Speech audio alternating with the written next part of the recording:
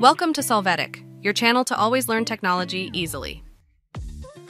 Below in the description, you will find useful links we used in this video.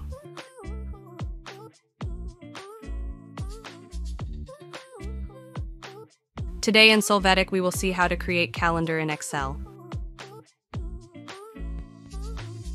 To start, open Excel. Now from the File menu, click on Options.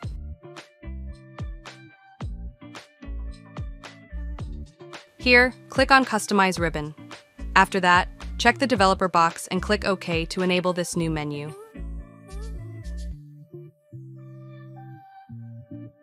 Now in the Developer menu, you are going to click on Add-ins.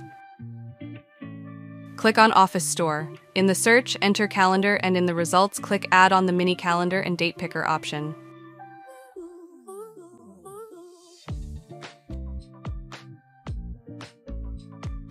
After that, click Continue. Remember to log in to access the plugin. At this time, adjust the calendar to the desired position. You are going to select any cell and then simply select the desired date in the calendar to have it automatically added in the cell. You can use the arrows on the calendar to change the month or year.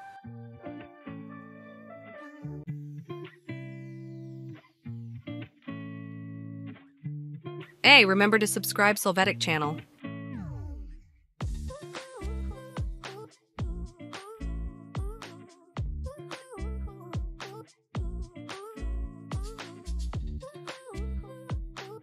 We hope it has been helpful for you. Here are links to watch more videos of your interest and subscribe to the Solvetic channel. Thank you.